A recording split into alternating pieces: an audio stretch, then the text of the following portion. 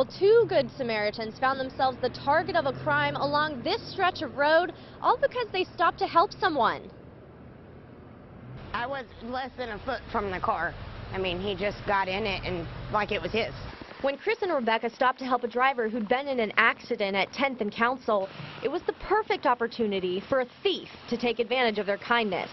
The couple left their keys in the ignition, and when Paul Phillips walked by, he jumped in their Mustang for an easy steal. My back was to the car, and the guy he got in it like it was his, started it up.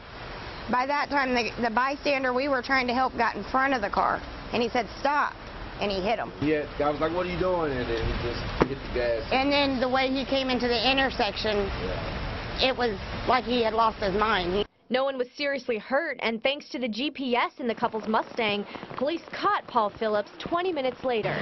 If he would have asked, we would have gave it to him instead of, taking the vehicle. Chris and Rebecca won't stop helping others, but now they've learned some people aren't as honest. You just need to think twice about the keys,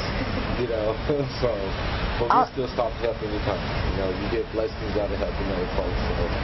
And my lady taught me that. And tonight, Phillips is still in jail. He's being charged with auto theft and assault. Reporting live in Northwest Oklahoma City, Bree Steffen, KOCO 5 News.